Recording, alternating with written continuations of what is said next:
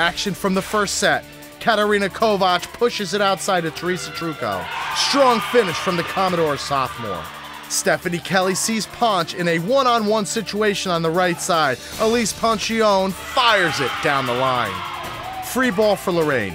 Hannah Pinky gets it to the setter.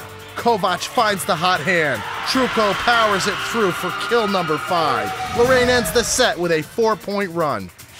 Kovac goes to Pinky. Ponch breaks it up. Kelly sees the block and sets Ponch. Tremendous effort from Howard's opposite hitter. Commodore serving Howard. Jessica Turner sends a good pass to the setter. Heather Reed goes up and puts it away. Kelly passes outside to Eder. Lorain absorbs the attack. There's a joust at the net. Here's Trucco. Reed gets the ball. Kelly likes what she sees on the right side. Ponch finds the seam, and Howard takes a 2-point lead. Set point for the Dragons. Howard gets into their system. Stephanie Kelly outside to Nicole Eder. Howard wins the second set and ties the match. Here's Trucco serving for the Commodores.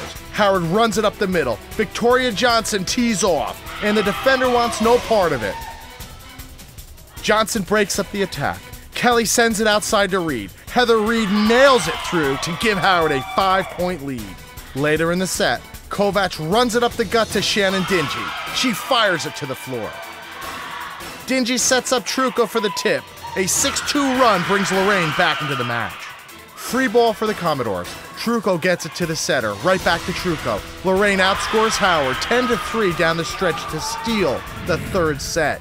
Fourth set, Lorain serving Howard. Ponch passes to Kelly. Reed goes up against the lone blocker and she puts it away. Ensuing rally, Pinky fires a shot down the line. Big tying dig from Eder. The Dragons send it over. Lorain gets into their system. Kovac outside to Pinky, turned away by Stephanie Kelly, and a point on the swing by Chelsea Parinello.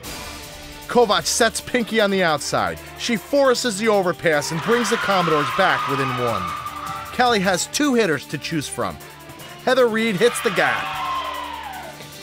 Set point for the Dragons. Kelly goes back to Reed. Pinky is there defensively. Kovac outside to Trucco. Teresa Trucco extends the set for Lorain. The Commodores need 2 points to win the match. Ponch gets a hand on it. Stephanie Kelly puts it away on the second contact. Crucial play for the Dragons setter. Set point for Howard. Lorain can't control the serve. The Dragons force a 5th set. This is the race to 15. Here's Lorain serving Howard. Heather Reed goes cross-court for the kill. Howard storms out to an 8-2 lead. Trucco denied by Elise Ponchione. Howard now leads by 7 in the deciding set. Kelly delivers another perfect set. Johnson pounds it through the block. Championship point for Howard. Stephanie Kelly sees the block. Ponch is open. The Dragons bring home the district title.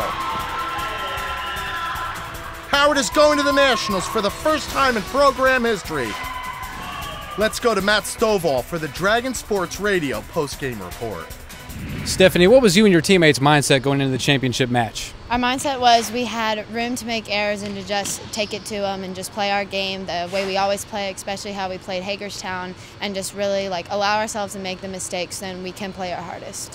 Heather, what was your team's mindset when things didn't go your way? You lost the first set. What did you tell your teammates?